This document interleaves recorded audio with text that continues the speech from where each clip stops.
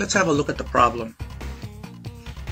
I'm going to open a CHM file that's located in a local drive. So I right click, open, and there it is. Everything in the left hand pane, everything here, image, text. Now let's copy this file to a network drive. Right click, copy. Now let's switch over to the network drive. In this case it's Y. So I right click here and I paste. There it is. Now right click, open. As you can see, instead of the normal text I get action cancelled, nothing there. I click there and this pane is completely blank. Now let's have a look at the solution. The first thing we have to do is locate a subkey called ITSS restrictions.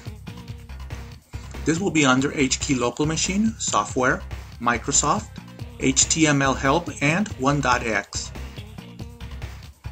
And it should be there. If it isn't, we need to create it. The second step is adding a dword value inside ITSS restriction, which is called maxed allowed zone. And third, we need to set maxed allowed zone to a value of 1. Let's go over to the Start button. Click Start. Go up and select Run. Now we need to type regedit, as you can see here, and click OK. This opens regedit.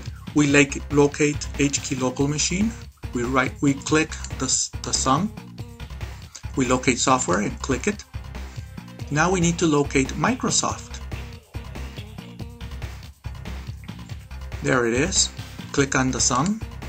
Now we need to locate HTML help. There it is. Click on the sum. Click on 1.x. As you can see, ITSS restrictions is not there, so we could click New Key. We type in there ITSS restrictions and press enter. We right click, new, dword value, and now we type in the correct name. We right click it, select modify, and now we change that 0 to a 1. And we click OK. We can now close regedit. And let's do it again. Right click, open, and as you can see, the content is now correctly shown.